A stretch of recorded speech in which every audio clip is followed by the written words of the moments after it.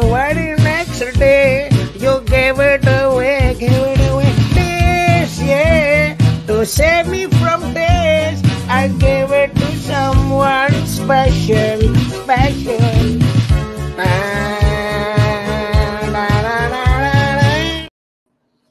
Yo, welcome, friends of the Risen King. My name is Enoch, your unapologetically traditional Catholic rapper.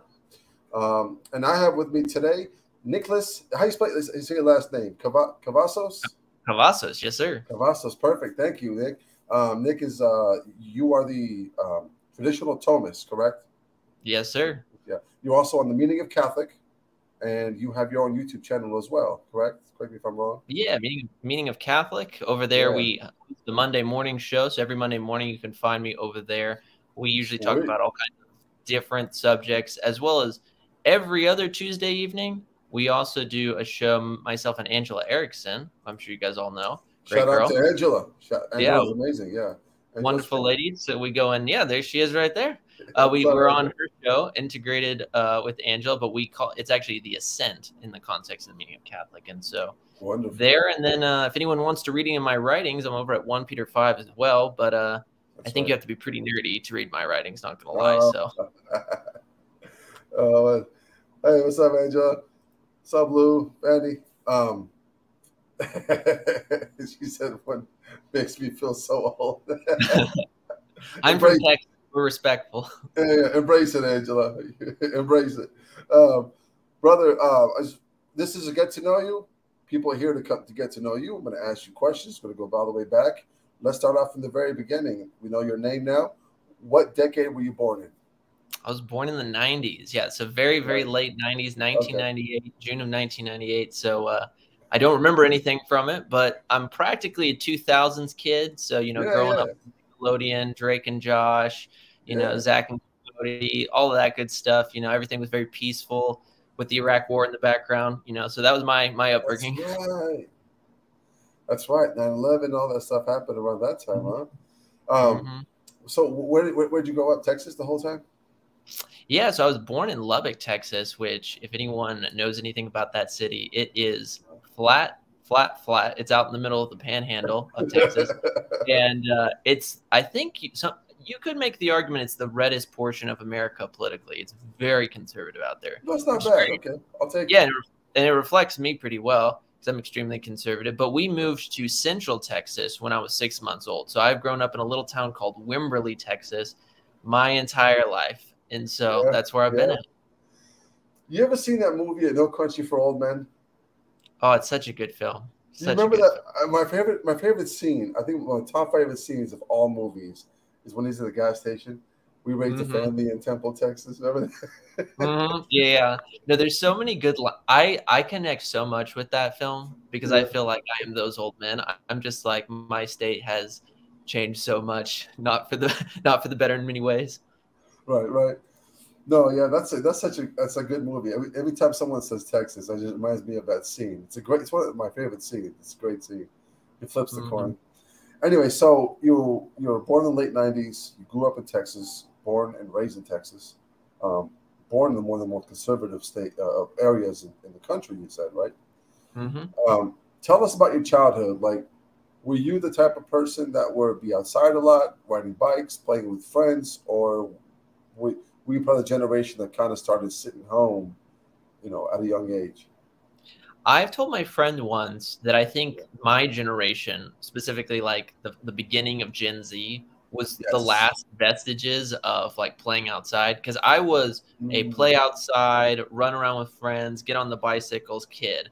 It was just wonderful growing up. Even where I live currently, we have a good stretch of almost 10 acres, but the acreage that's around our property is for the most part uninhabited. So practically speaking, it's about 400 acres of forest that I'm in the middle of right now. Right now. And right now. And it is just beautiful. And so we would build forts growing up. So I was homeschooled. And so we had a little bit of a homeschool co-op. And so all of us kids would usually come together, do school, but then after school, we would go build forts, we'd climb in trees. Every summer was either in the pool or in the rivers that are around here. We'd ride bikes. We were definitely, since we were, Protestant homeschoolers, I think, are like games that we would play. If it wasn't something historical, I was the history nerd, so I would always want to play Civil War, American Revolution.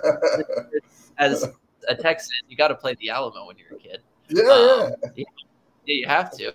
But we would also play, we'd play Narnia, we'd play Lord of the Rings. We'd all, get into fights over who could be Peter, who could be Edmund. I was like, I don't want to be Edmund. He's just this coward. But then later on as an adult, I'm like, dang, that redemption story hit so hard. And so, but yeah, that was my childhood. It was wonderful growing up. That's really cool. Would you say that playing outside, having an imagination, I'm sure you did a lot of reading, did that shape your thinking and to help you bring you into, I guess you would say you're not so much a Catholic nerd at the moment, but you're a very smart guy. You understand Thomas. You love Catholic theology. Would you say that shaped some of that? Or do you think if you would have sat home and played video games all day, it would have been different? That's a good question. I think it definitely does shape it because, everything the whole world that we live in is cause and effect. And depending on what you are exposed to when your brain is developing, you're going to be able to see the world in different ways, in many ways. And so how I have a very good imagination now. One of my hobbies actually is I love to write Western novels. None of them are published yet, but it's a hobby of mine. But what a good imagination, and the imagination is actually one of the four internal, if you will, parts of our soul, one of the four internal senses, if you will. And having a good, well-formed imagination allows the intellect to be able to conceive of things on a much, easier way. So it's like we all can understand abstracts like universal truths, universal concepts, even something as basic as like, what is a circle? What is circleness? What is squareness? Things like that. But then at the same time, it's like, well, if you're only exposing yourself to TV, to video games, to things like that, it's not going to be your brain is just going to get used to dopamine highs. And so thankfully, we didn't, at least in my specific household, we kind of watched. Absolutely, 100%, absolutely. My Western novels do have a tad bit of Thomas in them, but it's kind of hard matching 13th century scholasticism with 1873 Colt 45. So, but I think that we thankfully didn't. I didn't play video games as a child in our household. We didn't have it until I was about 13. And when we got it, I remember playing for about 30 minutes and just being like, all right, that's kind of it. And then we got rid of cable television in 2007. So George Bush was still president when we got rid of that. And if you think about that, it's like if I'm born in 98, right? And then we get rid of it in 2007 and it's 2023. Most of my life has been spent with outside television. So it's pretty right. You're not outsourcing a device to fulfill your imagination. You're internalizing and bringing it in, which is that's fantastic. And I think that's one of the reasons why I think you're so intelligent in understanding of the natural law and piecing the divine law together in a Thomistic sense. But let's go back to your childhood, and I want to know, what was your Saturday morning cartoons? What did you like watching? My Saturday morning cartoon early on, I guess if I had to pick one, this one's kind of niche, but have you heard of the Redwall series before? Never. See, this is something that I think some Catholics would get. So there's a series out there. It's originally a book series, but it became a television cartoon series that would come on Saturday mornings. And it was a series based off of a Catholic writer named Brian Jakes, who basically told moral stories through cartoons. And these cartoons were mainly depicted of, there was this abbey with mice that lived in the abbey. And you could basically substitute mice as humans in this world. And they would always fight against like armies of rats, armies of other like evil creatures and stuff like that. Oh, great. Guys, you guys know. We got but people the good guys, okay. Yeah, it's great. The good guys were always very distinctly separate from the bad guys. And it was always a good moral story of like good triumphing over evil. And there was this one character called Martin the Warrior who was kind of like this almost deity-like factor in the books. But Brian Jakes tried to, in small ways, hint him as being kind of a Christ-like figure. And so, yeah, definitely recommend the books to read. It's fantastic. And then the cartoons, they were pretty good watching growing up. I definitely loved that. And then if I had to say any other kind of things that I like to watch during that time, even though they're not cartoons, Yeah. Drake and Josh, hands down, was just an amazing show. It's one of those shows that, like, the meme worthiness continues to hold on. And when you just hear that intro theme, you're like, wow, I have just been transported back to 2004. My childhood has started. It's phenomenal. That's really funny. Shout out to the Rudolph, man. It's an amazing family. I know them personally. It's a great family. Chad and Katie are amazing. But so going back and talking about Drake and Josh, so that's something you were watching. Did you get in any like the classic cartoons at all, like the Spider-Mans and Ninja Turtles back in the days, the He-Man, or were you specifically watching stuff that was of your time? Yeah, so I would say, I guess maybe two things. So one, I did look at some comics very briefly when I was a kid. Sure. And it was mainly like my grandparents would actually, this was a long time ago, but newspapers actually used to carry some like serial comics inside of their like large editions that they would drop off at the house in Texas. Yeah. And so I would get some Spider-Man comics every once in a while. They'd be pretty cool. But really my go-to, like Drake and Josh was great, but my go-to just watching in general as a kid from like very, very early on to right now, it shows you how much I have not changed, has been actually Western films, specifically my favorite actor being John Wayne. And so I remember as a kid, man. I remember as a kid, 5, 6, every day, no joke, every single day, asking my mom, can we put on The Searchers, right? The old 1965 film, The Searchers, which is interesting because of all of his films, it's kind of, you could argue it's maybe his darkest film, and showing that to like a 6-year-old.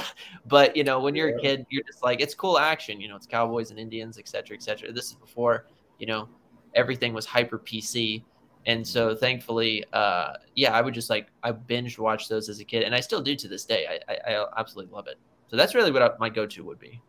Correct me if I'm wrong, but I did hear a story of John Wayne that he did not like Clint Eastwood for the very specific reason. I think I heard because Clint would complicate things and he would make it seem like the bad guy sometimes was actually good, and that morality was subjective. Is that a true story? No, that's a great question. So there's definitely some truth to the story, and it's actually somewhat of a funny story on top of it. So what happened is that in 1970, John Wayne was filming, I think this was in 1970 anyway. He had just finished filming, or he was just filming a film called The Shootist. And John Wayne, during that time, right, he was already very popular, right? He became really popular through his like major debut with John Ford, the great godfather of Westerns, in the 1930 film, The Stagecoach. So by this time in 1970, he's already, a big wig, very influential, things like that. But Clint Eastwood in the late 60s had just done the Man with No Name trilogy, right? That famous trilogy that most people, I think of when they think of Westerns today. I think the Man with No Name, arguably, I think you could definitely say this, especially like The Good and the Bad, the Ugly, is probably the #1 go-to Western film for non-Western fans and things like that. Which is a great film. So, but what was interesting in those films was, unlike through maybe like the 30s through the 50s, where all of the Western films, whether they be films or TV shows, they all were what you could coin as the classical Western, being good versus evil, right versus wrong, very romanticized picture of the West, which I love. That's kind of my era. But John Wayne was really, capitalized into this. Well, one of the main staples of those films is when it comes time for the final duel, the good guy allows the bad guy to draw first. Well, in that trilogy that came out later on in the 60s with Clint Eastwood, he was doing this with an Italian director named Sergio Leone.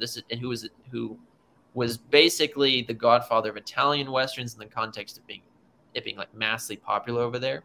And this is how the Japanese ended up calling it for the first time macaroni Westerns, which we started calling spaghetti Westerns, based off of the Italian background. So Clint Eastwood, he filmed those 3 films over in Spain and Italy. But in those films, because it was the 60s and culture is just imploding in the 60s, Sergio Leone was just like, why do we need this like good versus bad kind of figure? Isn't good and bad somewhat subjective? Why don't we make an anti-hero type of character? And so when you look at Clint Eastwood's character, you know, it's like he's good, but you can't really say he's good at the same time.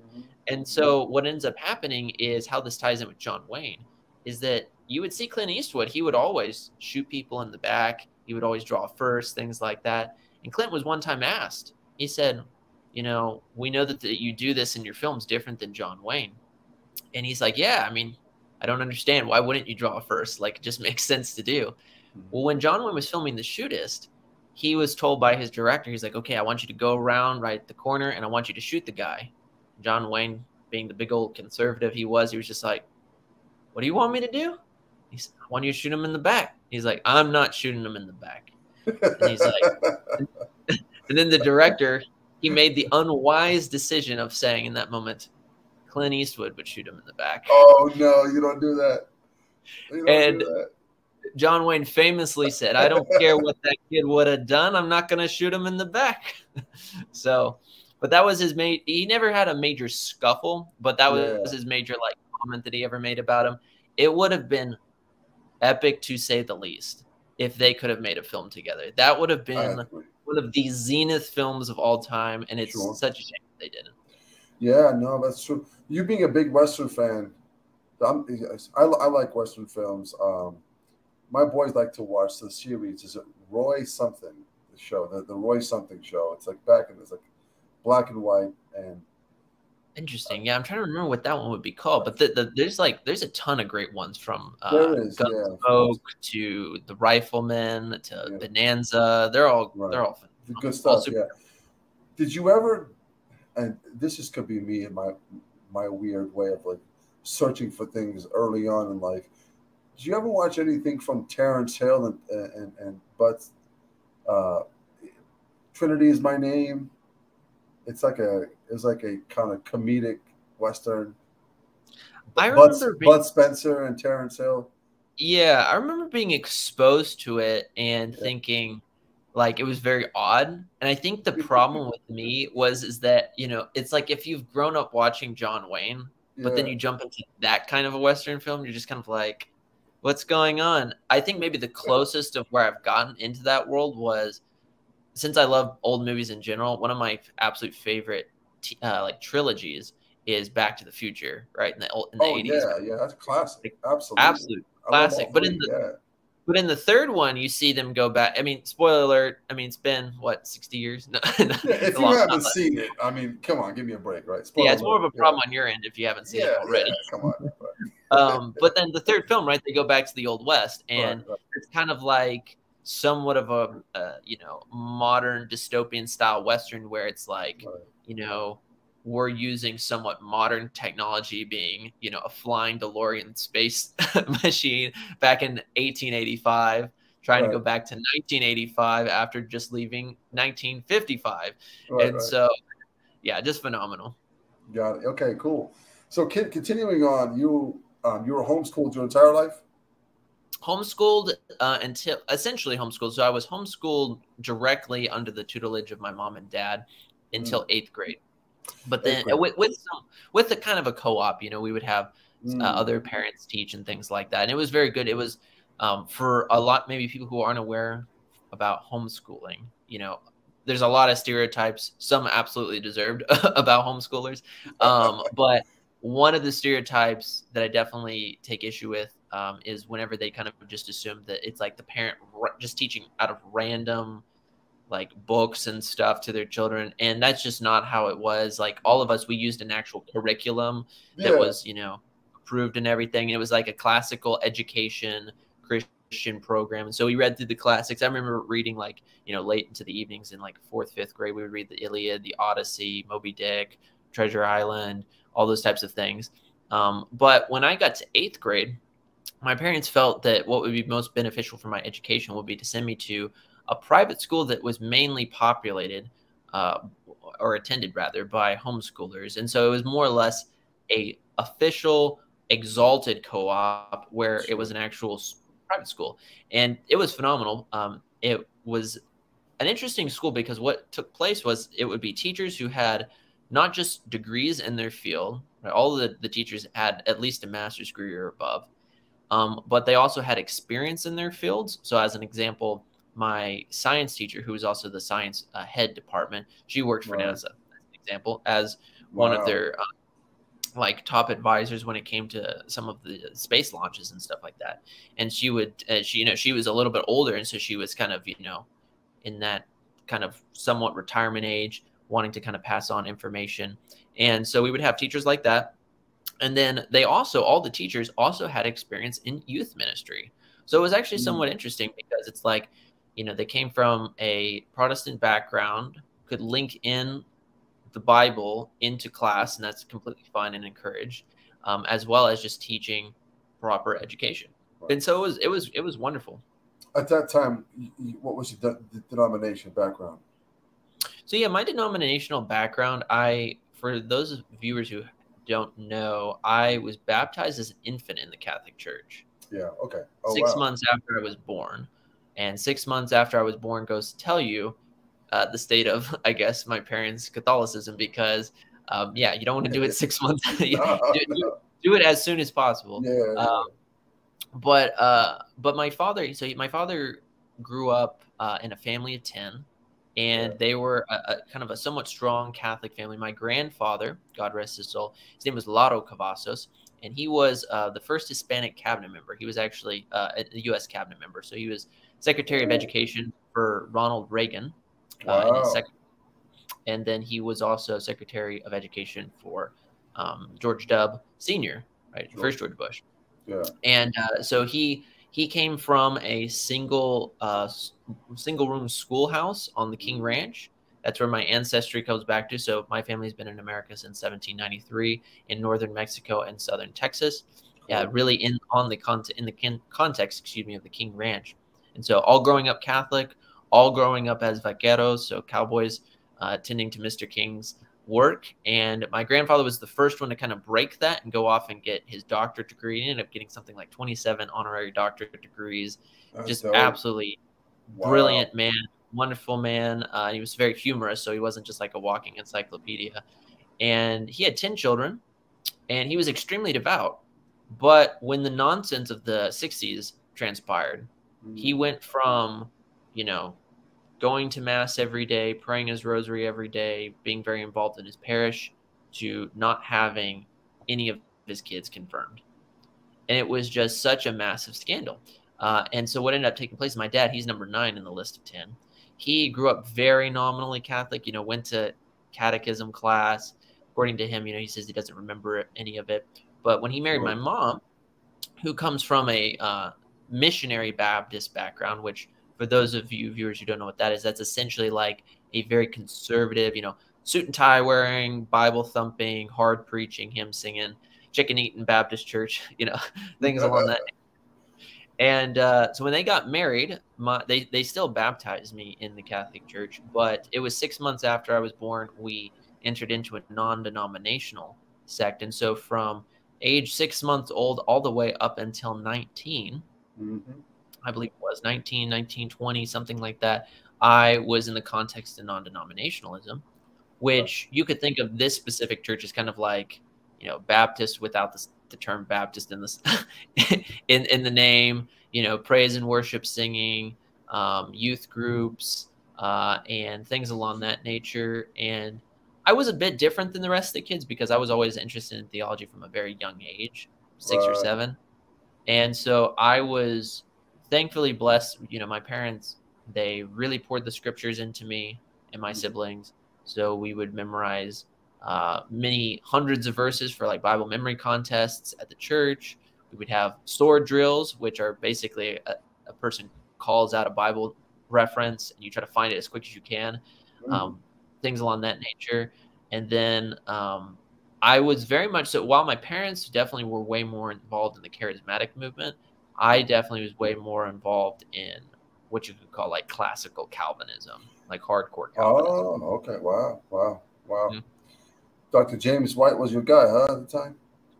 Yeah, James White. Yeah. I liked John MacArthur, R.C. Sproul's. Yeah. I know. Yeah. I would say if I had to pick one though, I was definitely more old school because it's like while I listened to them, my love was reading the Puritans, and so Okay. Jonathan Edwards, John Yeah. Owen, Matthew Henry, and then even later reformers, if you could really call them that, but people like Charles Spurgeon, John Gill, things like that. I mean, just yeah, it was, it taught me quite a bit, but one of the, Mhm. like, in the context of scripture, I'm definitely thankful for exposing me to a massive amount of scripture. But the Sure, sure. downside is it was all heavily imbued with anti-Catholicism, like extreme Yeah, anti-Catholicism. yeah. I mean, the founding of Calvinism was anti-Catholicism to Mhm. begin with. So now moving on. So did you play any sports at the school So that not in you the were going? school, but Okay. I did play sports. I actually was involved in a lot of cross country and track running, which is what a lot of people don't know. Okay. And I'd say a decent-ish player. So there was a couple races where I would get first place, so which would Mhm. be pretty fun. My dad is actually a track runner, so that was kind of fun, father and son running together. But I was more or less kind of just like going along to get along, if you will. And what ended up happening is essentially is like, I was just kind of an average student trying to get that PE credit, if you will. And so, but yeah, that was my sport growing up for the most part.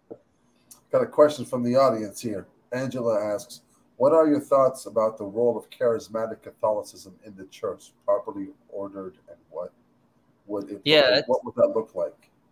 that's a good question. It's definitely a big question. It's a question Yeah. that maybe she and I should cover in a show one time when we have like a whole hour to talk about. But I'd say short answer from all my studies. So I'll say this: I came out because of my parents. Right, I came out of when I converted to Catholicism, some pretty hyper charismatic stuff. I've seen some pretty crazy stuff in my life. And like it was so insane that not to lie, yeah, it's not a bad idea. Next Um, topic's already done for you guys. All right. exactly. I It was such a bad experience, Yeah. at least my personal experience with hypercharismania, that not gonna lie, I knew when I converted to Catholicism that I needed a lot of um, let's just say one-on-one talks with the Holy Spirit, because I had such a negative and damaged view of the Holy Spirit.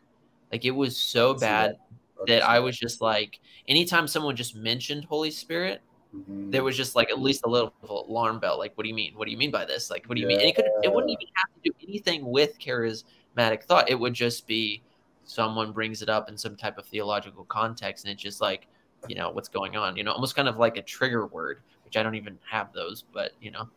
uh, it was just insane. But to answer the specific question, I did a lot of healing from it.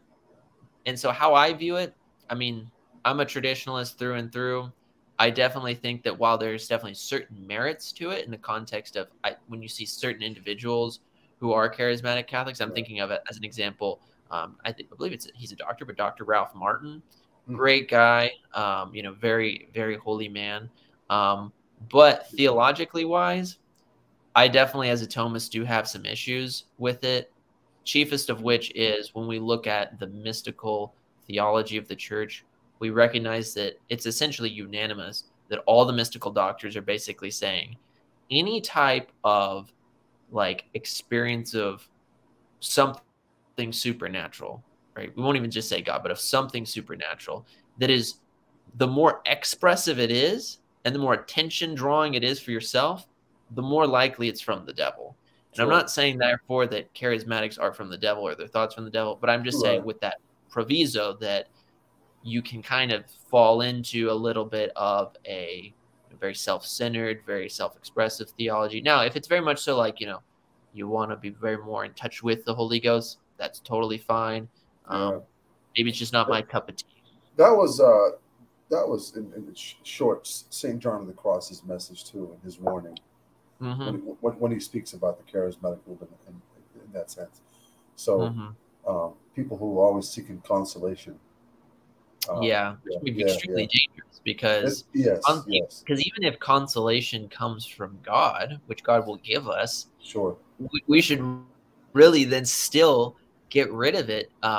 Yes, Not because we're trying to, like refuse God or something, but because right. the problem is that consolation it's like spiritual sugar. And what takes Yes, place is it's so easy for us as very wounded beings who have a strong tendency toward self-love and we'll get attached to that. Yeah, to get attached to it. And it's Yeah. extremely scary because it is Yeah. so easy for us to fall into some serious depravity. And so what's better to do is to practice those virtues as opposed to latching onto attachments. Beautiful. Thanks for sharing that. Thanks for the question, Angela. Appreciate it. Yeah. So moving on. So track and field was. Did you watch any sports at all? Like, are you a sports fan? I know you really didn't have the TV until after 2007. There was no more television. But did you watch any sports? Yeah. I, believe it or not, did keep up. So I wouldn't say our family's a very big sports family, but I definitely enjoyed watching sports when I would go over to, say, my grandparents' house or my friends' houses. And so it would mainly be watching Texas Ranger baseball. It was just, that's cool. especially in the summertime, I would just spend a lot of time going over in the evenings and hanging out with my grandparents because they live in the same town that I do. So that's great. And so we would watch baseball. We would cook hot dogs. We'd, bring out all of the different condiments, and we'd watch baseball every night. Yeah. And it was great. Very wholesome. Yeah. Preparing for heaven says people were babbling and gibberish and calling and speaking in tongues. It reminds me of car buyer remorse when they say shit about a Honda, but about a Hyundai. That's what they're always saying. So anyways, so you liked watching, so you're watching sports. What about let's move on to like pop culture as far as like music. Who would you say right now is your favorite Catholic rapper? Well, I think the question could be better phrased. Does the traditional Thomist consider rap a form of music? No, and it's not. No, it's I'm really just joking. Yeah. Hey, I will admit this. So I'll first say, if you guys couldn't assume, I'm not the world's biggest fan of rap, but I will say this: the first time I was exposed to Mr. Enoch's music was in the context. I think this was correct. It was in the context of Anthony and Rob from Avoiding Babylon, shout out to both of them, playing the music as their intro for their game shows, which they need to bring back the game show. And they would play it. And I remember thinking, dang, this is a good song. I think the song was called like Unite the Clans or something like that. Yeah, that's right. I was just like, dang, this is a good song. I mean, it's a little sad I'm not in the song, but it's a good song. I got to make a part two because there's so many people that I've met after I didn't mention. And like I didn't mention you, and Eric, and Angela. I didn't mention Jesse Romero, and I've been kicking myself because I love Jesse. Like Jesse's one of my favorite people. But no, I ask that question to every guest. It's just a fun question. Half of the people are like, I only know one Catholic rapper. Yeah, I was about to say I don't know any others. Not gonna lie. right. No, that's okay. Yeah, there's not too many. There are some out there, but they're not too many. So let's stick on the music. You have a banjo behind you. Do you play banjo? I do, yeah. So this one right here, that's an Irish 4-string banjo. Wow. Which I'm all right at. But the other banjo that I have, it's put away at the moment, but it's just the classic bluegrass 5-string banjo. And so I play banjo, play guitar, I play the violin, and they're all great instruments. Definitely the banjo is my favorite because it's one of those instruments that, on the one hand, it's very easy to play. It's beautiful. So it's tuned to an open G, so it's very, very easy to play. Yeah. For the most part, what people find hard is like the picking maneuvers that you do because you're using 3 fingers with 3 picks on them to make music. The only downside about it is it's like with banjos, you really can only play like 1 or 2 genres of music that are all somewhat related.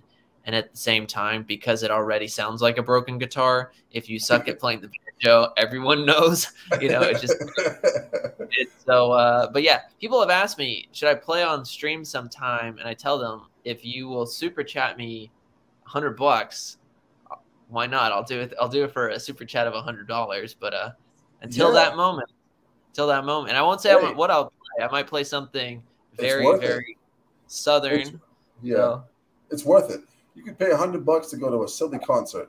How about pay $100 to watch Nick play the banjo? I mean, it's worth it. So, are you a fan of the Hillbilly Thomas? So I've met them. I have met them. I didn't know that. Okay. That's Yeah, cool. yeah. So for those of you guys who haven't seen After My Name, you see OP. So I am a third order Dominican, and although I'm not a third order Dominican involved with the specific province that they come from, but yeah, I have met them. So I've gone up a couple times to Washington D.C. to do some of those Thomistic circles that are up there. Phenomenal conferences most of the time. Sometimes, yeah, that's not a bad idea. Or what you could do is I could come to wherever you are and just be strumming it in the background, and then you make a video of yourself doing that, and then Yeah, that would be better. Angela, you and Tim Gordon, y'all could skateboard all day long while Nick's strumming the banjo. That's perfect. So I'll so drive in a you truck got next to you and do that. the. All right, so let's. So what kind of music do you like listening to? Like, what's your favorite genre? Honestly, so favorite genre I probably would say would be bluegrass, just because bluegrass. I mean, it's the I culture love down bluegrass, man. here. It's such cool music. That's like my cigar music. If I'm smoking a cigar, I want Oh some yeah, bluegrass music. Yeah, yeah. yeah, no, absolutely. Bluegrass. I do like old country, so old Texas country is very good. Sure. Modern country is not good, to put it bluntly. Not good. And but other musics that I like, so I like some old classic rock. Old classic rock. I don't necessarily have a particular favorite artist, but I do like I enjoy some old classic rock. I also enjoy classical music a lot from playing the violin. Sure. And then honestly, my music tastes after that get really, really weird. So it's like it could be like just so random. It can be on the one end of it like classic Celtic music. Like, yeah, this sounds pretty Mm, cool. But then like swing it all the way over, and it's just like, yeah, if you got some like really cool 80s sounding synth pop or something, like I can jam out to that too. And so somewhat diverse. That's kind of a rare moment for me to be that interested in like synth pop. Most people wouldn't right, know that about me. right, But right. yeah, no, You know who you'd like? You might like Hollowed. You ever heard of Hollowed? Hollowed? Yeah. I don't think Check. so. He's a traditional Catholic. He plays every instrument. Um, Oh wow. yeah, and his music is more punk rock, but he's got a little bit of that 80s, you know. So you should check him out. I'll send you something of his after that. He's a good kid. Um, Okay. but so moving on. So we're going from music. Let's talk about food. Hmm. All right. Um, what was growing up like? What was your that breakfast that you absolutely loved that your mom made or your dad? Yeah. So my dad's definitely the breakfast king in this household. And so being in Texas, you gotta have breakfast tacos. I mean, just like legitimate breakfast tacos. I go to some other states sometimes to visit relatives Sure. and friends, and I try their breakfast tacos and I'm like, this is the fakest thing I've ever seen. Like it's so bad. But yeah, like it's not that hard. Here's what do, guys. You get a flour tortilla, right? You cook it up. You just take some eggs, some potatoes, some bacon, put some cheese on top, make sure it's all melted, and there you go. Like it's very Yeah. simple. Or corn would even be better too. But yeah, it's Mm. breakfast tacos. My dad, he would throw in like onions. He would throw in even some tomato slices. So it'd be like really good breakfasts. And then my mom, she would actually make some pretty mean pancakes growing up, which Wow. would be Wow.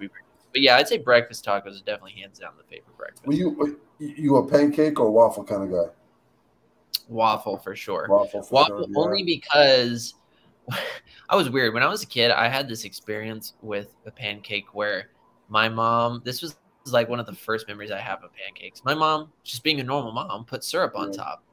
And I Yeah. am just such a weird person sometimes because it's like if I just like don't like the way that it looks or smells or sometimes feels like I'm just not into it. So I remember thinking, this is incredibly sticky. I'm never eating a pancake again. And so after that point, I would always have waffles with peanut butter on top of it. That would be like my go-to breakfast if it wasn't breakfast tacos. Now, of course, I'll have pancakes with syrup on top. But honestly, I feel like syrup that early in the morning for me, I'm just like, that's a lot of sugar, you know? Yeah. Unless you got like some good old natural Yeah. maple syrup, I can. Yeah, and Jemima's, that stuff, that fake stuff, don't put that on your body. Um, Yeah, so now it's banned, so you don't even have to worry about it. Exactly right. What is what would you say is your death row meal? Oh, that's a good question. Yeah. Death row meal. So this was my favorite food growing up, and it still is to this day. So just classic fried chicken with mashed potatoes, green beans, and then for dessert, classic Bluebell and chocolate chip ice cream. Goes to show you how Texan I am. That is so American. That is so American. That's really cool. Like, what would you, does Texas have good fried chicken there? Oh yeah, we have great fried chicken. The thing is with Texas is like I mean, if I had to pick a second, it would be barbecue. I mean, but between and sometimes they kind of go between each other. Which one's my favorite? It's really fried chicken at the end of the day. I just have cravings of barbecue. But yeah, no. Texas has great. We have, especially in East Texas. So I live in Central Texas, but in East Texas is more like authentically Southern culture. So it's way more closer to like Louisiana, Alabama, Mississippi style culture. Okay. But they still wear cowboy hats. West Texas, North Texas, South Texas, all cowboys. Central Texas, where I'm at, there's good conservatives, and then there's the People's Republic of Austin, which just like meat. How dare you offend that animal's feelings? Yes. And so yeah. But we have great fried chicken from all different kinds of like backgrounds and flavors, whether that be like the Cajun influence in East Texas, or just like the cowboy cooking fried chicken. And then, of course, barbecue. Got the best barbecue in the world down here with our smoked briskets. Can't beat them. I was just in Dallas about a month ago, and I had a studio session with a good friend of mine, another Catholic rapper that you don't know. I was like, we all know who he is. No. So I met with Marshall, and then after that, I met with C26. He's one of the Catholic rappers, and he took me out to some good barbecue joint. It was like the top 10 in Dallas. Oh, great. And, okay. Man, that brisket was out of this world. Now, I think Kentucky's got some pretty good brisket here. But that brisket in Texas was just out of this world. And the portions were insane. I'm like, I ordered a half, and it was like, I couldn't even finish it. And I'm a big guy. It's just a slab. It's just a massive slab they put down on the table. Yeah. And then they had the burnt ends. No, that's some good stuff. Yeah. That's great. Yeah. We're making Angela really hungry right now. So let's pause real quickly and play a quick game. This or that. Yeah. Cool. All right, let's just get started. You just got to answer quickly. Would you rather be the smartest person in the world or the richest person in the world? Smartest person in the world. Save 100 strangers or one loved one? I would say probably 100 strangers off the top of my head, because there's at least a greater good that's going to come out of it. I like it. See the future or change the past? Past is the past, so see the future. Got it. Would you rather have sight or sound? So be blind or deaf? Oh, definitely. I keep my sight. Yeah. Okay. Absolutely keep my sight. Words or logic? I'm sorry, logic or emotions? Oh, logic. Absolutely. I'm not a liberal. I think the same thing too. Yeah. We'll leave the emotions to the Protestants. Words or actions?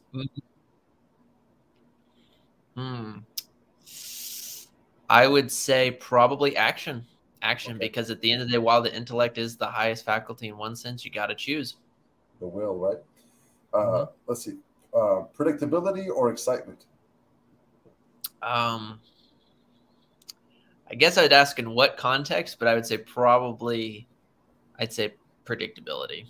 Okay. Would you rather have skill or popularity? Skill. Like nunchuck skills, bow hunting skills. Right? Yeah, Napoleon. I would love that. Computer hacking skill. Poor and happy or rich and miserable? Poor and happy for sure. All right. Would you rather be feared or respected? Respected, because I think if you're genuinely respected, I think people will have a certain amount of fear for you. That's a good answer. Good answer, right? Let's see here. Are you overly optimistic or overly pessimistic? That's a good question. I would Yeah, say, I would say, I'd say my sinful side is sure. overly like pessimistic, but the Okay, side that is being touched more by grace is being more and more optimistic. got it. Okay. Bad haircut or a bad dye job? Oh, brother. Well, I would never dye my hair, but I guess if Sure. I had to pick, I'd Yeah, prefer bad haircut. bad haircut.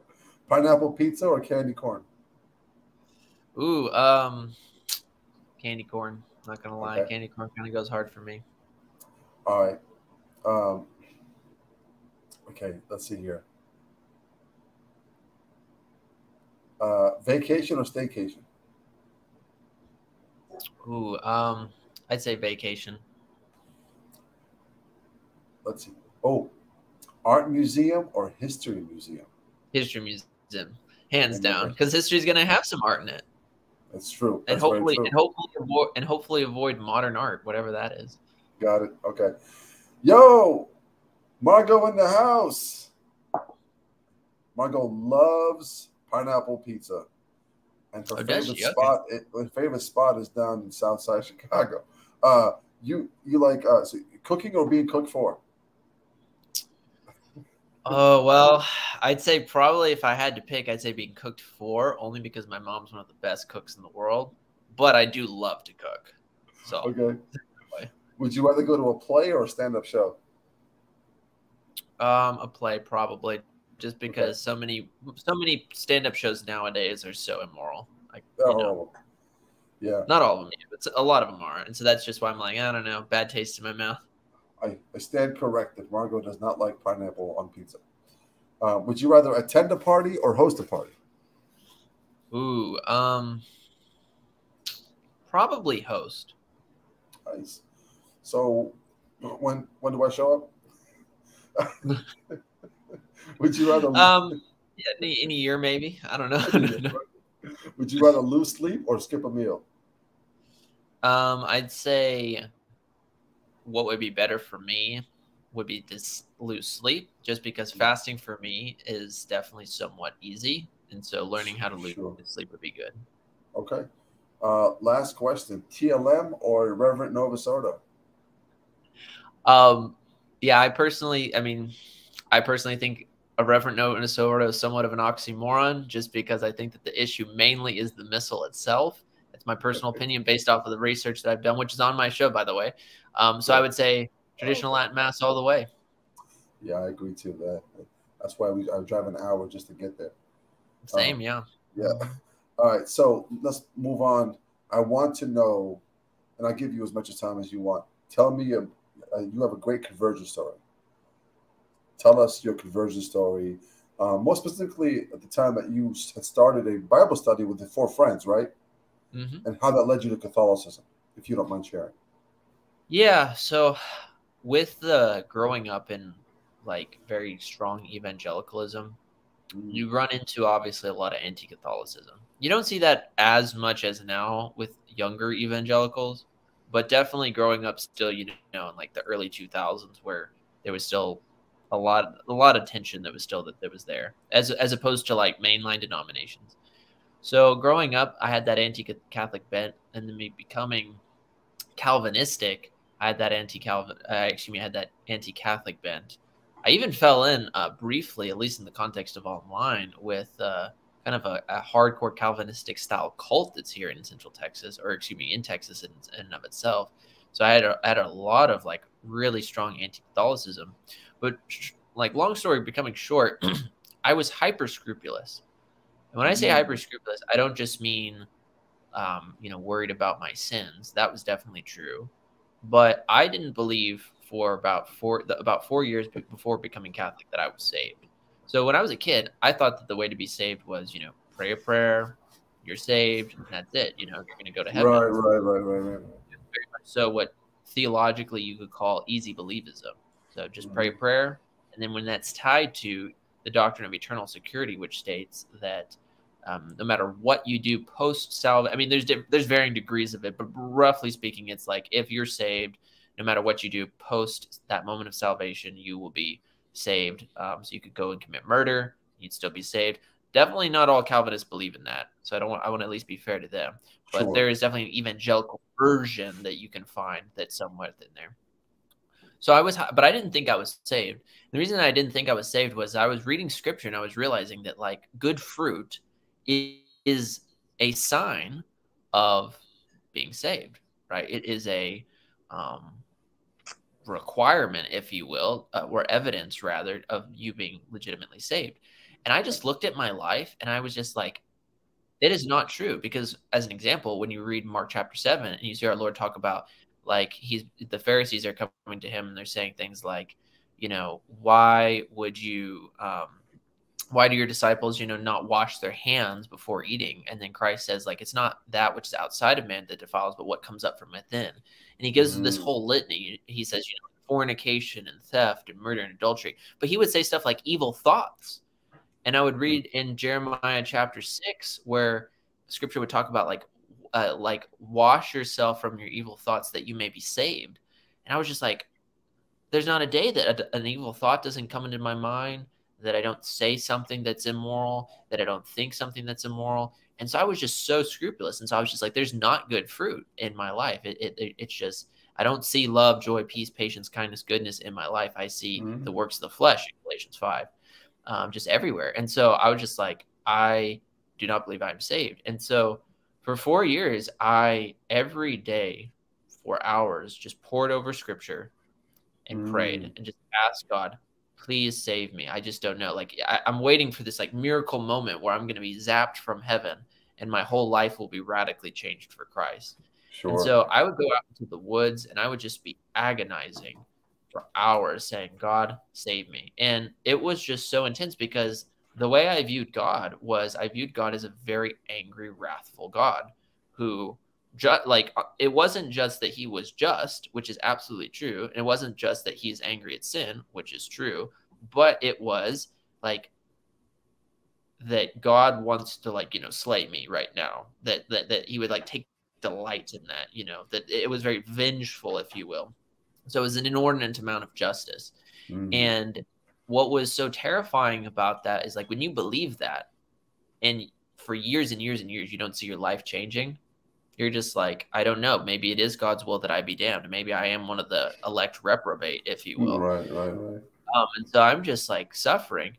But I kept crying out to God, just begging him to save me. And then I finally one day had a friend who, this was in the context of where myself and some other guys were about to start this Bible study. I had a friend who invited me to go to Mass with her.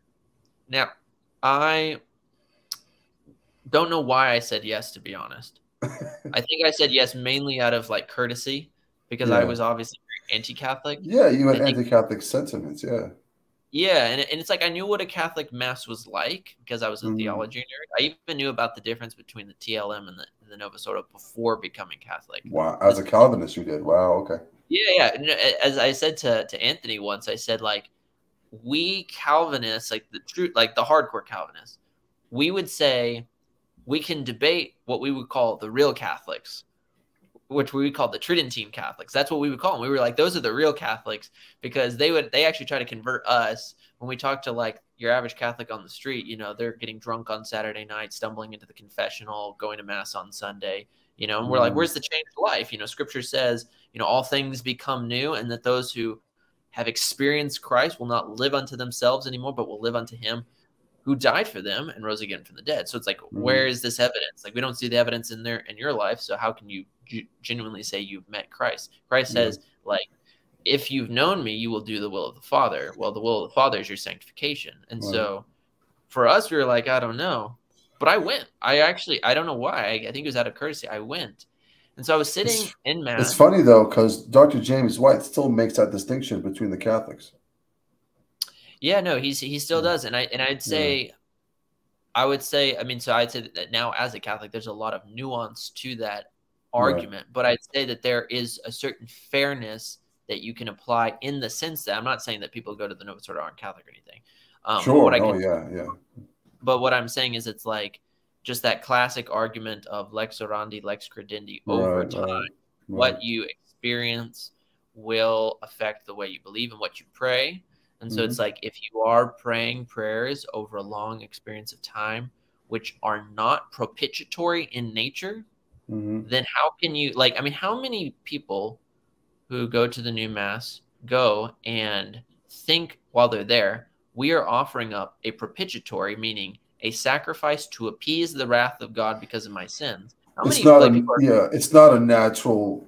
You really have to know what you're going into before you do that. Yeah, yeah, I yeah, agree. Yeah, yeah, you have to know that, and it's like, you're yeah. not going to get that from your hand missile. You're not going to hear No, that really talked about.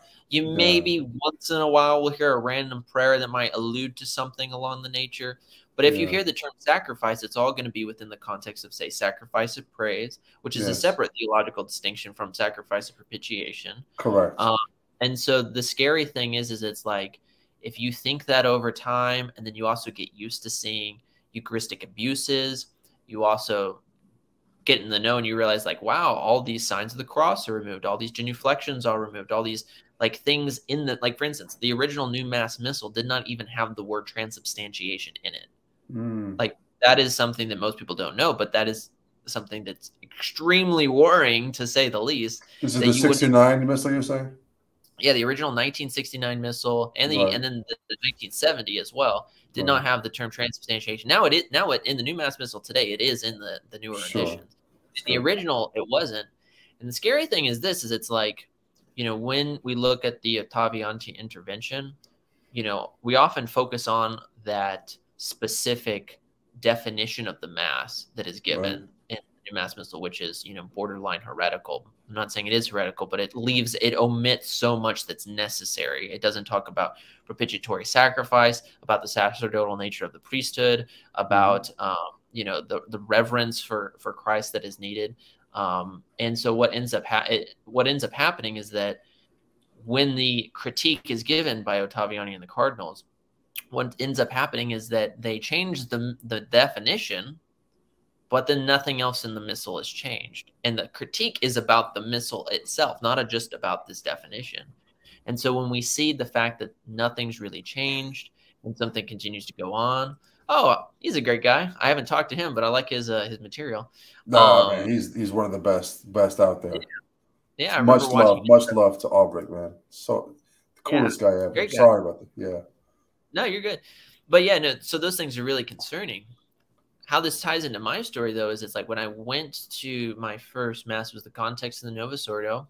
And I remember we got to the gospel, and this goes to show you how God's loving providence works. It was, of all passages of scripture, the story of the prodigal son, which hit home so hard, because I hear about this son who was wayward, ungrateful, filled with sin, had done so much wickedness in his life, and had essentially mocked his father, like had shamed his father by demanding inheritance, and then taking that hard-earned money of his father and going and squandering it on prostitutes and on wicked lifestyles.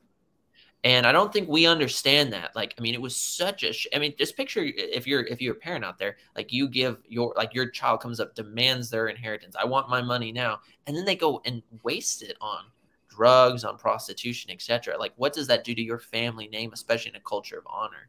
Yeah. So I'm hearing this, and I just hear in the depths of my soul, it's time to come home. And that kind of was the spark that started the journey. So I remember going back home. Like, I remember after the Mass was done, my friend was like, well, what did you think? And I remember, like, cordially thanking her for the experience, and then departing. That night was when the Bible study started. So it was perfect.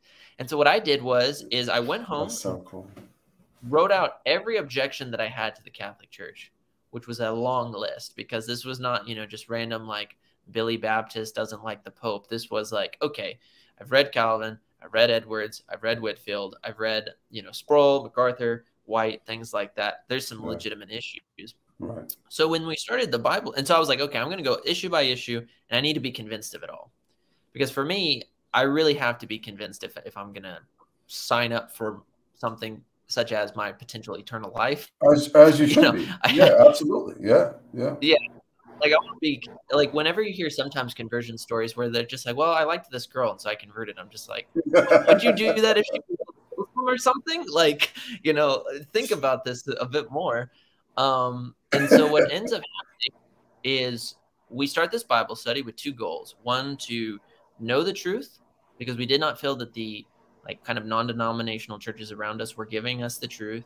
But then at the same time, we also wanted to combat sin because we all recognized the sin in our own lives. And none of us thought we were saved. We all wanted to like actually find Christ and truly be rid of our sins and walk free from them. So what ended up happening is we went issue by issue through the claims of the Catholic Church. And long story short, what just absolutely obliterated me, and I recognized that this was a massive error in my academic formation, was I had never in a serious way been exposed to the writings of the church fathers. And the fathers obliterate Protestants. They're undefeated. No, they exactly. I mean, when you're 21 years old like I am, and you believe that baptism is just a symbol, but then you realize, wow, every single father on John chapter 3, verse 5 interprets this as baptism. Okay, I have one of two conclusions. Either all of the fathers, a ton of them who knew, right, the disciples, are heretics, and I am saved or incorrect, or I'm the heretic and they're saved and I'm in big trouble. And so that was it, but picture that, but times like 50 plus issues. That's what basically kept happening. I would go issue by issue by issue. Some issues, were a little bit more of, I could see arguments back and forth. So like, as an example, when it came to the papacy, that question about the East, right? Really diving into, the East more authentic in this, is the West more authentic in this? Really wrestling with Our Lady, wrestling with the sacraments. But what ended up happening is that eventually I got convinced, right? I got convinced of all these things, and I said, okay, well, I need to make sure I'm all good. So one thing that I made sure to do is I read through the Catechism of the Council of Trent, because I was like, look, I want a legit Catholic catechism. I want a catechism aimed at Protestants, like at me. And so I went and read that. Yeah, I went and read that, and then I went to the local parish. Now, this is where the story gets interesting. Went to the local parish, went to approximately 3 new masses, and after the third one, I remember praying, Lord, I know that this church believes that you are present in the Eucharist, whereas I have always believed that this was a symbol. But I do not believe that any of these people believe that you are in the Eucharist. And that was one of the toughest prayers that I've ever prayed. And the reason I prayed that was because I was so scandalized by what I was seeing. Like, it was just, I'm not just talking about like corny music, but like extremely immodest clothing, very, very like sappy homilies. And again, I'm not trying to be rude. This was just my personal experience going through it. It was just very, very watered down. Right. And it was so scandalous, especially when it came to me seeing how they treated our Lord, that I thought, I don't know if I can convert. And this is something I want people to understand. Like, scandal is real. It is absolutely real. And I, as someone who is potentially coming to the faith, was absolutely scandalized, because I was like, I have never seen God, but if you believe this is God, how could you be doing what you guys are doing? Like, this is the one that Moses had to be hidden in the rock from when he passed by and he only got to see his backside. This is the one who walked on water. This is the one who raised people from the dead. This is the one who spoke to Isaiah, right? Elijah in the still small voice, right? That brought Enoch, right, up into heaven. That's right? All these types of things. Like, this is God Almighty, and you're passing him out like it's Ritz crackers. Lunchables. Like, I don't. Yeah, and I was just like, I don't see why. And all I hear in the back of my head is Revelations chapter 3, talking about the Laodicean church. I will spew you out of my mouth. That's what I'm thinking. I'm like, this is insane. But what I did was I went online and I just typed in, because I knew about this. I typed in Latin Mass near me, because I was just like, I like Gregorian chant. Sounds kind of cool aesthetically. Let's just try it out. So I found one, and it was where I go currently. The cathedral, and St. Mary's Cathedral in Austin, and there was a high requiem mass at 7 a.m. in the morning, All Souls Day. Now I go with my dad, who again's a lapsed Catholic. We sit in the very back, and the Schola starts, right? Mass starts. And I remember instantly thinking, there's absolutely no way that this is not a recording. This is the most beautiful music I've ever heard, because it was of all music, it was the 1605 like Queen Victoria Palestrine Polyphony version of the Requiem Mass, which everyone should go and look up. It's absolutely beautiful. And what I saw transposed over the next hour and a half was everything that I had read from the Council of Trent and from the Catechism of the Council of Trent now come to life in front of me.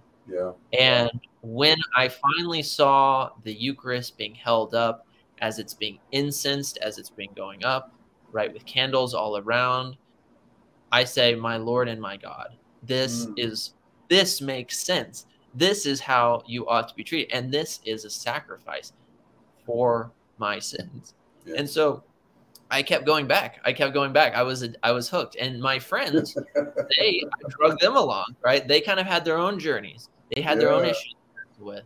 The final nail in the coffin, and this is where essentially the testimony ends as opposed to where it continues today, is my last holdout was in the context of the emotions, because, we are body and soul, and, we do have a spiritual nature, intellect and will, but we also have a rational animal's nature. Rational animal being the ability, to reason, but we also have that bodily portion of us. And absolutely. Yeah. Mass of the Ages 100%. Great documentary. Fantastic. Yeah. And great people who make the documentary, by the way. Absolutely. Fantastic people. And what I experienced was, when I realized that Catholicism was most likely true, I had the most insane, wow, I have been potentially blaspheming God my whole life, as well as calling his church an antichrist church. I was so terrified and so convicted and so disgusted that I didn't eat for 3 days. I was fasting. It was, I was repulsed at the smell of food. It was just too much. So finally, I remember how God really broke me was, I used to work at a grocery store, right? HEB here in Texas, long time ago. And it was a morning where I was getting some extra hours. I was volunteering and I was pushing carts. And this was at 6 a.m. in the morning. It's dark outside. Still, it's winter, so it's cold. It's raining outside. It's very pictorial for what I'm about to say. And it was perfect for how I felt internally, because I felt as if there was a hurricane of emotions going on inside of me, and that there were two sides pulling at my heart. One, what my brain knew to be right, but then two, all of my experiences, which says, if you become a Catholic, you are going to hell. That was the war that was just battling inside of me. Now, what I'm about to say, some people might say is very subjective, and I admit this, but this is, again, just my personal experience. Sure. I remember in that moment just being like, look, if anyone knows if Catholicism is true, I've been praying to God, I've been asking the Holy Spirit to lead me, I need to test this, it would be Mary. And so I remember in the rain, just kind of kneeling down in the rain in this empty parking lot, just being like, Mary, I do not know if you can hear me. I do not know if you'll be mad at what I'm about to say. So cool. I don't know if Christ will be mad at what I'm about to say, but I don't know what to do. Please show me the truth. And in that moment, it was almost like I was electrocuted, because what happened in that moment is that I was baptized in peace, and that hurricane of emotion that was in me became a still pool of water. And what happened was, it was so severe that my brain knew something was going on out of body, in a certain sense, happening to me.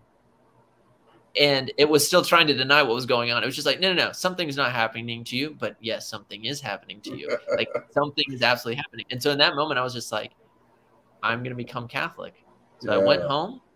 My parents, who, again, I did not know how they react, because I kind of thought that maybe they'd be pretty mad. They were providentially in Rome, of all places, when I gave them a phone call. And I was just like, look, one thing I forgot to mention is one of the things I wanted to do growing up was I wanted to be a pastor and start my own church. That was a huge dream of mine growing up. Sure. And so I told them, I was just like, I can't do that. I know this has been my dream my whole life, but I have been studying Catholicism. I've been really trying to be academically rigorous, and I'm going to become Catholic. Like, I don't care what I have to do. I'm going to become Catholic. And my parents were like, sounds good. And it was so unexpected. I was like, what? Sounds good.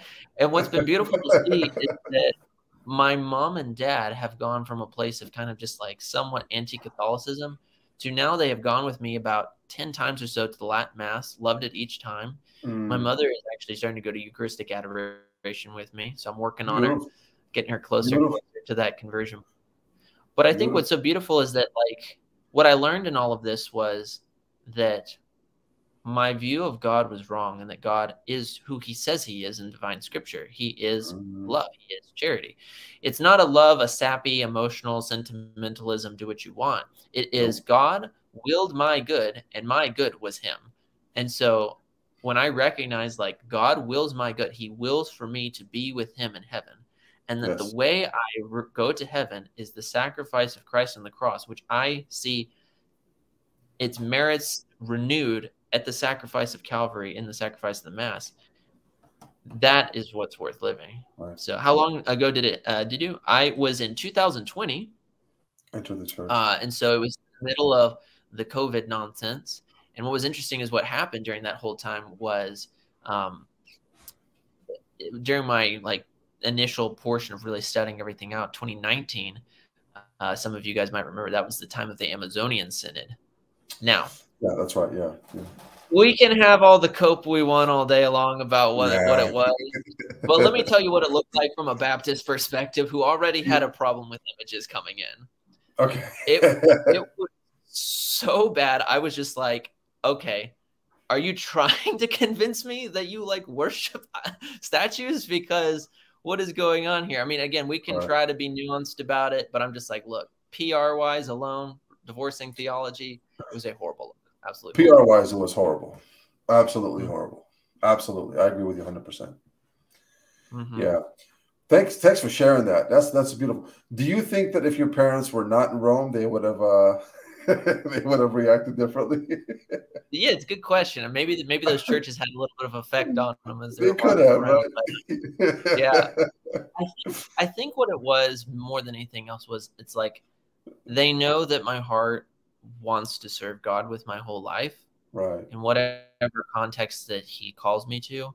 And so I think that in their minds, they were like, we trust what he wants to do, right? We trust where he's at. And so maybe we don't agree with it, but we can at least accept it, And so it's very, very good. Thankfully for me, also religion and politics, it's always been a very open and normal conversation to have in our household. It's never really been taboo. And so like we arguably talk about maybe them a bit, at least politics, maybe a bit too much. But yeah, like it was fine. That's really great. And then nobody on earth is going to know you more than your parents. And they probably knew that if you're going to make a decision, it's not rash. It's you did your rigorous studying and we're convinced because you're a logical person. And it was the same thing for me. The church fathers is what got me back because I did leave the faith, the Protestant faith, for about almost a year. The fathers were the ones that brought me back. And with Our Lady, I actually asked our Lord to show me that your mother should be venerated the way she's supposed to be. I didn't ask Our Lady, I asked our Lord. And it wasn't instantaneous with me, but a few months after that, it was clear. It's clear as day. So now I'm going to move on just to my last bit of questions. So sure, yeah. And it's just going to be just questions about faith, but more just more specific questions. So Treasure Island, the desert island, you're stuck on the island. You can only take 3 Catholic books with you. You can add the scriptures if you want to or not. But what are the 3 Catholic books that you can read for the rest of your life? Okay, so the scripture is already included in that. If you want to include the scriptures, you can. Okay, yeah. As one book. Yeah. Oh, okay, yeah. So I would include the scriptures, right? Copy of the scriptures. I would also say copy of the Summa. Not surprising, being a Thomist.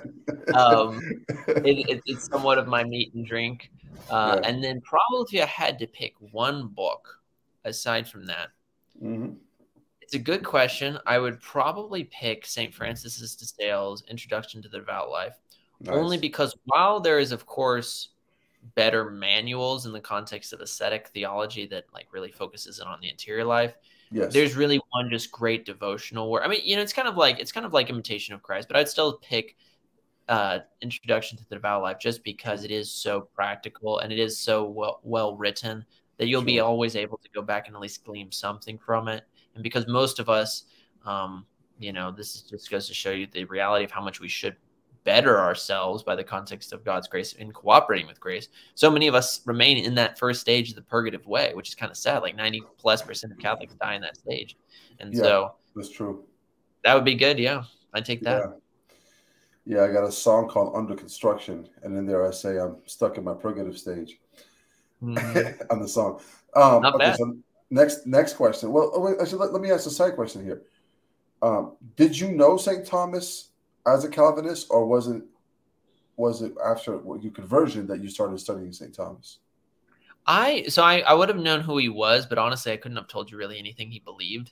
Okay. Because again, that was just not our wheelhouse. Because for Calvinism, it's like most of the barnacles on the bark of the boat that started pulling it underwater was like the medieval days. Like all the superstitions, just the medieval days, which is funny because that's exactly what the modernists say and the neo-modernists say today. It's always just hating on the medievals in some type of fashion. But I got exposed to St. Thomas mainly because when I was converting, again, I converted in the context of traditionalism. I actually saw a video by another YouTuber. Shout out to Brian Holdsworth. He actually made a video about St. Thomas many years ago. I remember watching that video and just being like, wait a minute, you're talking about some stuff that I already see, some issues that I see. I'm going to check out the St. Thomas guy. And I did not know what I was getting into, but let's just put it this way. I ended up joining for a long time, especially during undergrad, the Thomistic Institute, right? We read through a greater portion of the whole Summa. And so by the time I was already 22, I'd already read through most of the Summa. And that got me into reading also the commentaries of Father Garrigou-Lagrange, also there's new translations now of the great Cardinal Cajetan's work, which are coming out in July. Because ultimately, to be a Thomist, it's not like tip for anyone who's wanting to get into Thomist, obviously be gentle on yourself starting off. You probably need a little philosophical training first because it takes a little time, don't worry about it. But what is the main issue, I think, for a lot of people that they don't understand is that to be a Thomist, it's not just that you go back, you flip open the Summa, and you just glean some information and walk away from it. Like there's merits to that, but to be a Thomist is to join a large conversation that has been happening for 600 years, where it's all of the commentators who have been commentating on the works of Thomas, and Thomism is a way of doing theology, continuing to ask questions. And so reading through the writings of, Cajetan or Charles Ballard or John of St. Thomas or Garrigou-Lagrange, and every one of these theologians, they write commentaries on Thomas's works, but then they also write manuals or theological treatises using the Summa. And this is how the church used to operate. And I really wish that we'd go back to this because we really need it more now than ever. They would use Thomas and proper Thomistic thinking in combating the errors of modern philosophy and the errors of our day. Correct. And one of the things that I'm doing on my show starting in a couple of weeks is I'm going to basically be doing that, but in a video context where I'm like, okay, I'm going to talk about cultural commentary, right? Like a political show, but I'm going to do it from a Thomist perspective. We need that. We need, especially in the world of conservatism, we need solid philosophical foundations to gear us so that we're not just like, well, conservatism is just liberalism, but 10 years slower. Like it can't be, it's not that. And so getting into that, I think is what we need to do. And as a church, oh man, we need to return to that so fast because I mean, when you see the reality of, like, thanks be to God, I convert, but then 6 people leave as I convert. And, we also see, at least on like a bishopric level, whole dioceses and whole bishops' conferences apostatizing, going into spiritual schism. When we see even on Catholic YouTube, the best that Catholic YouTube can really offer nowadays is to basically be the Pope's lawyer. I mean, like the state of Catholic theology on YouTube is really, really weak. And I'm telling myself I need to do better as well. And so I'm like, let's get back to Thomas. Let's get back to these manuals. Let's get back to like hardcore, authentic Catholic theology, I couldn't living agree more. and then helping people through it. You know, I couldn't agree more. Yeah, absolutely. Um, if is correct me if I'm wrong. Farvo, is it Farvo one of the great Thomistic thinkers? I think that's his name. he would be. I don't know if he was involved in the Dominican order, if my memory is Okay. correct or not. But to my knowledge, yeah, he would be one of what you would consider in the Thomistic family tree or the Thomistic commentator line. There's several hundred theologians, but you can consider. Yeah, I love Gary Gill. He was my favorite. I think he's the best theologian in the 20th century.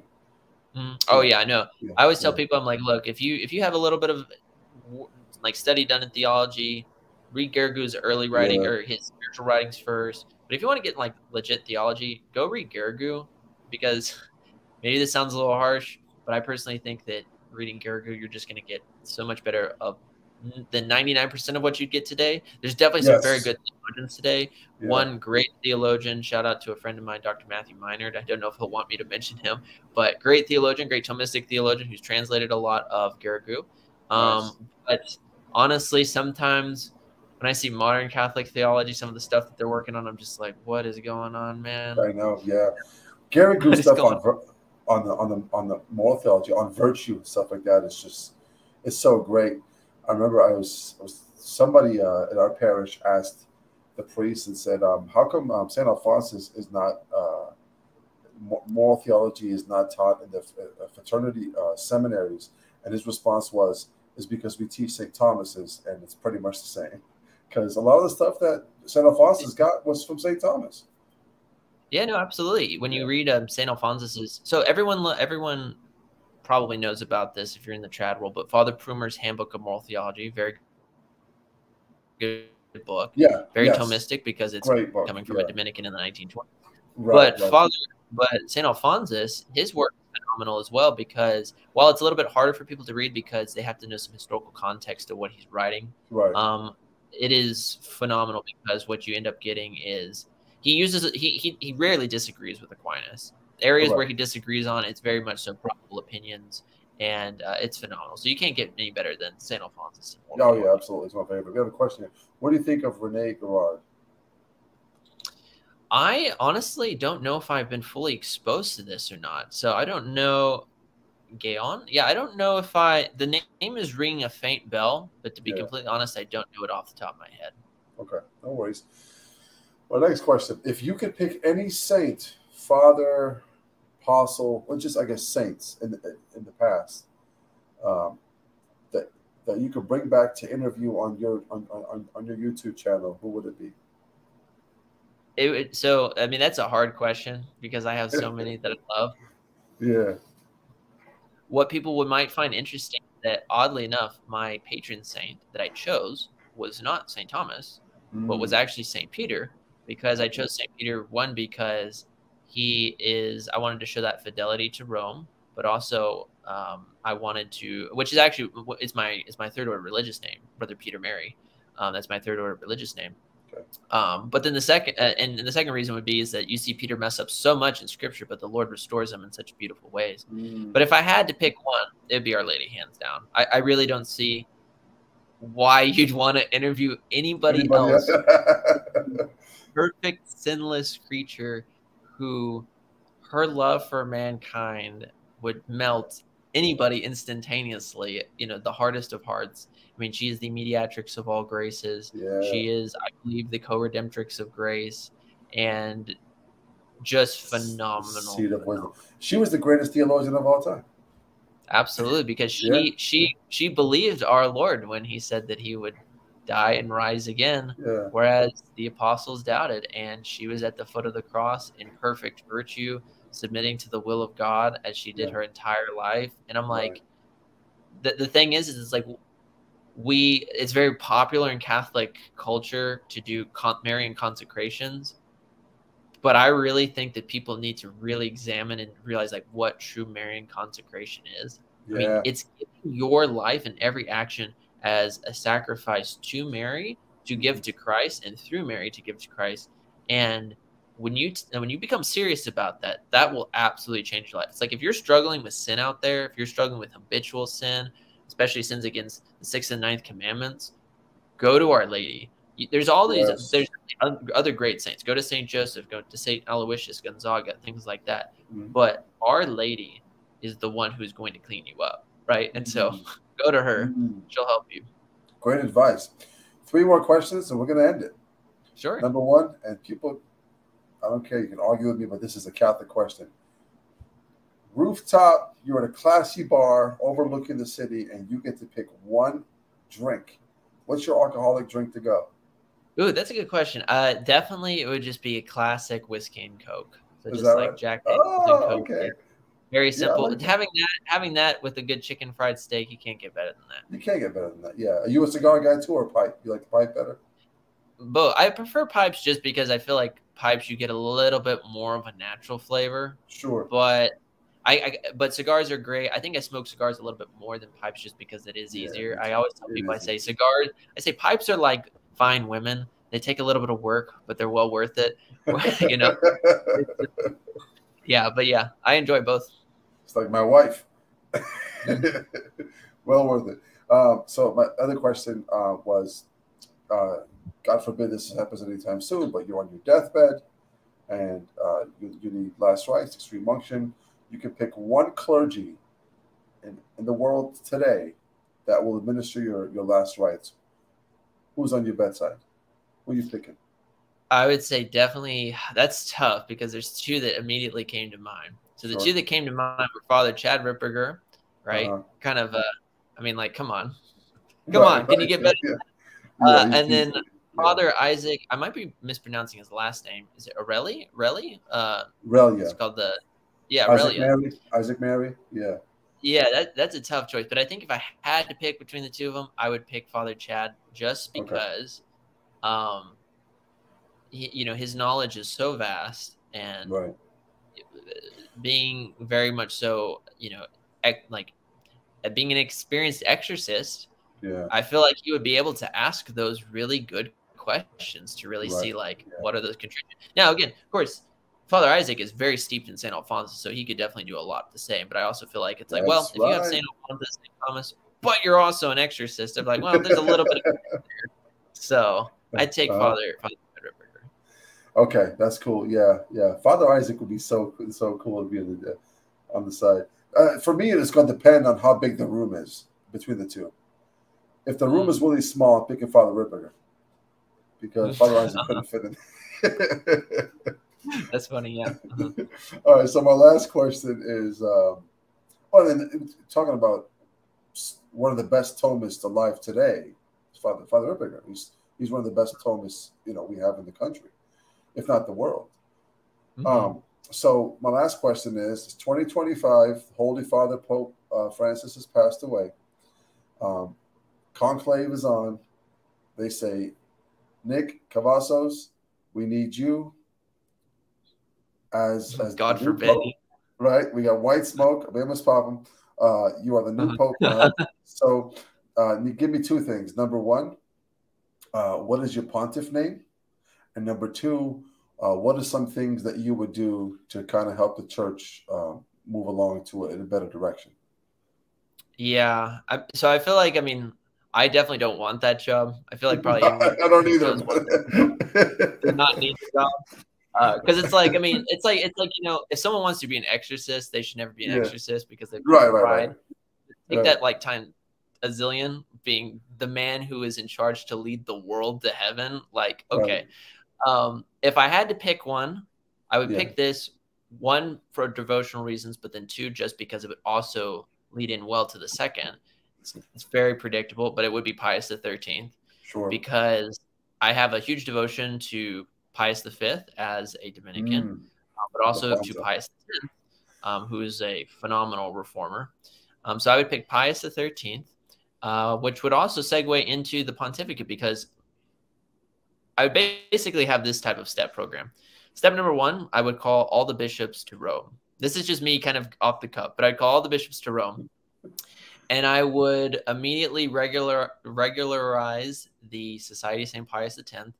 And I would, at the same time, review all the bishops, and fire a bunch.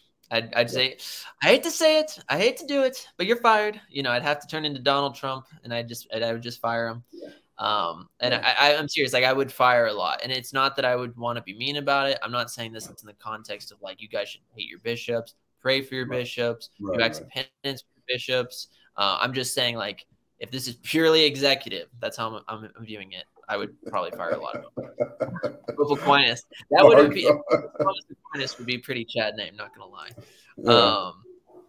So I would do that. I would also I would replace them with new bishops who are extremely orthodox. Right. Then what I would do is I would do two actions. One, I would probably name it the Second Council of Trent. And it would be like, okay, it's cleanup time in the church. You know, playtime's over, y'all. It's time. And so what I would do is I would put out some very long and detailed anathemas against all of the modern controversy. So I would do something crazy, like, I don't know, an encyclical against the gender stuff that's going on. Like the reason that I get so frustrated, and I'm not saying this again in the context of spite toward the hierarchy, but I'm saying, like, if the church has power, but we don't have an encyclical on pornography, we don't have an encyclical on homosexuality, on transgenderism, on communism, on just all the major stuff that's going on today. Yeah. And you see society is apostatizing. The reason it's doing this, aside from the fact that it's a chastisement of God, is it's because, and again, I want to say this in like a very loose sense, so don't take this too seriously, but like, it's because the church has no power. What I mean by no power is, I mean, she's not exercising the power that she does have.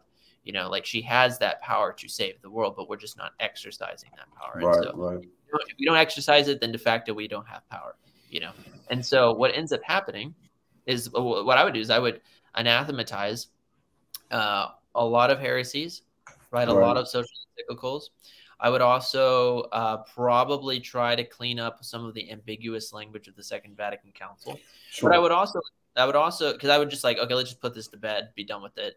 But I would also probably just have a full-on ecumenical council that would basically reimpose the Tridentine Mass with some new stuff. So I would include some of the modern saints that I do believe are saints. Padre Pio being a great example, Maximilian Kolbe being a great example. I'd also like to see some people canonized. So controversial, but I'd probably canonize Archbishop Lefebvre and be like, yeah, he's the doctor of the priesthood. Probably do that. And stuff along that nature. And then I would also, in so doing that, I would reform the entire structure, like bureaucratic structure of the church. So I'd kick out all the bureaucrats, right? Kick out all the bureaucrats, say, you're fired, get out of here. You know, schedule F 2025. That's good. We would probably redo the whole code of canon law in light of the new council. Sure. It would be much closer to the 17 code, but also reflect a lot of medieval canons. I would redo seminary formation. I would do Bishop Sheen. Absolutely. He's a very extremely holy man. Yeah, we'd redo seminary training. I'd be like, look, we're going back to Chesterton. Would you canonize Chesterton too? I'd look into it. I'll be honest, I don't know as much of Chesterton as I probably should, but everything I have heard thus far, I have loved, including me reading his book, The Dumb Ox, about St. Thomas. Phenomenal. So I'd look into it. I'd put it that way. I'd look into it. Leo the 13th. I would canonize him the first day. Love Leo the 13th. Yeah, no, he wouldn't be an issue. There's so many holy people. I mean, like a good example, I'd be like, yeah, let's fast track this process with this nun, right? Who's incorrupt. Tolkien be great. So I would do these actions. I would reform the seminaries, because people don't understand. It's the seminaries where it's one of the major problems. It's like, we can debate all day long TLM versus Reverend Novus Ordo, but it's like, look, if at the end of the day, the priests aren't getting passed on the Catholic faith as it was always taught, then the issue, and if they're getting something watered down, I mean, I hear so many seminarian friends of mine who go to diocesan seminaries who say, well, it's not perfect, but, the people are in the diocesan world and I need to supplement my learning after, I get ordained. And I'm like, let's take that analogy, but then let's transpose that in the context of a medical doctor. So I didn't go to a good medical school, but I did read some books after I got my license. Yeah, it doesn't work. With your body plus your eternal soul. I'm like, no, I'm gonna go to the doctor over there who has everything together. So I would do those, and then I think the last thing I would do, so after doing like basically a massive restructuring of it, is I would really try to emphasize devotionally in my pontificate the reality of living a life that is, I really try to impress the virtues in a very practical, easy to understand way to the people. But I would always try to loop that into the context of anchoring yourself between the two pillars of devotion to the Eucharistic heart of our Lord, really encouraging Eucharistic adoration, and also at the same time, really encouraging people to have true devotion to Our Lady through the mechanism of the Holy Rosary. And so it'd be those two that I'd say anchor yourself between those two things, because if you anchor yourself between those two things, then while I'm up here, chastising political leaders, I mean, could you picture a pope, right? A Pope Pius XIII, who's just like, wait a minute, wait, what? Biden did what? And he actually is just like, I am going to write a papal bull. Biden, you will repent, or else you will not receive communion. I'm like, that's very pastoral. That's what we need, and that's extremely honoring to our Lord. That is pastoral. Yeah. What about happened in Ireland, right, where the majority of Catholics legalize abortion? I'd be like, okay, bishops, you know what you guys need to preach on. Catholics who, especially the legislature who vote on this, okay, repent, right? You need to repent or you're out. That's just how it needs to be. Not because I want to harm people, but because it's like we need to keep the body of Christ pure, and we do not want to give a message, especially that's actually being pastoral. You're being pastoral. Yeah. What is that message that we're giving to young people? This is one thing that I get so frustrated at whenever I see people who just assume that young people are like, yeah, we just want a really cool rock show mass and everything's laid back and everything like that. I'm like, do you understand what young people are? They don't even know if there's such a thing as gender anymore, much less if there is a God. And so you have the true religion. You have the religion that was given by Christ to the apostles, handed down to today, that is able to save mankind. And you're, whether you're willing to or not, at least practically speaking, squandering that and not passing it on. I'm not saying I'm perfect, but I'm saying I needed that faith whenever I was dying right there, like dying emotionally inside saying, where is God? I think he hates me, and I'm crying out in that parking lot. And God comes and touches me with the mass. Like, that's what's needed. And so we don't need to just assume young people won't understand things. If they don't understand things, but God gives them the grace, then they're going to want to learn it anyway, right? Do actions like that. I even saw a gentleman, he asked a question in the comment section about when are we doing these rosary rallies? Something that I'm kind of known for is we do these protests, right, against Satanists. We do protests against drag shows and things along that nature. Same, like the church needs to be out there. I have a protest that I'm going to this week. It's usually large groups of Catholics. We're going out and we're protesting these different things. Catholics need to be involved in culture way more. It's so easy to be black-pilled. It's so easy to be like, oh, well, we lost the election. Everything's over. I'm just going to go homestead in the woods and maybe I'll survive the apocalypse. I'm like, okay, you can do that if you want, but I'm going to be, by God's grace, around here for a lot longer. And I am going to fight for my nation to become a holy nation. That's why I like. That's what it is. Yeah, that's why I like and respect. Some people say it's controversial, but I don't know if you know John Doyle. Oh, I like John. I like John Doyle a lot because he's doing that. I mean, he's got a megaphone and he's out there antagonizing others. And he's so we need young people like you guys who are disciplined. That's what we need first is discipline. You guys are disciplined, very logical, understand how these things work. Go out there. The last thing we need is people who are overly emotional because it could get pretty bad. I mean, your intentions might be great, but there needs to be discipline and intelligence too. So, yeah, absolutely. Hey, man, I enjoyed this so much. I think a lot of people did. People asked questions, and thank you for coming on, man. I appreciate it so much, Nicholas. Yeah, no, absolutely. I appreciate your invite. So it was fun getting to sit down. Hopefully, maybe if we sit down with Anthony, I can get to know you a little bit because I feel like it's a little bit of a one-sided conversation. But yeah, I appreciate it. Yeah, this is was also about. This is all about you. This is what the get to know is. I had Ray Grijalva from Joy of the Faith. on I think Saturday. It was my first in studio because I know the guy. He's really great. Um, he goes to my parish, and then my next one is going to be I gotta get his name, but he's the Martyr Walk. Have you heard it? Have you heard of it? The Martyrs Walk. It's just, Oh yeah, no, that yeah. yeah. So I'm gonna interview him. We're gonna talk about the Martyrs Walk a little bit and trying to get to know him as well. So, but yeah, man, I'm just if anybody else you could think of, you could throw my way. I'd love to interview them. I just want to get to know you guys and share with you guys to the Catholic world. Your channel is in the description below, so everybody click on that. It'll lead them to your Instagram too, right? You said. Yeah, Instagram page will be linked in the links on the YouTube page. So go follow me over there for daily post shenanigans and protesting drag queens. So all kinds of interesting stuff. All day. Let's do it.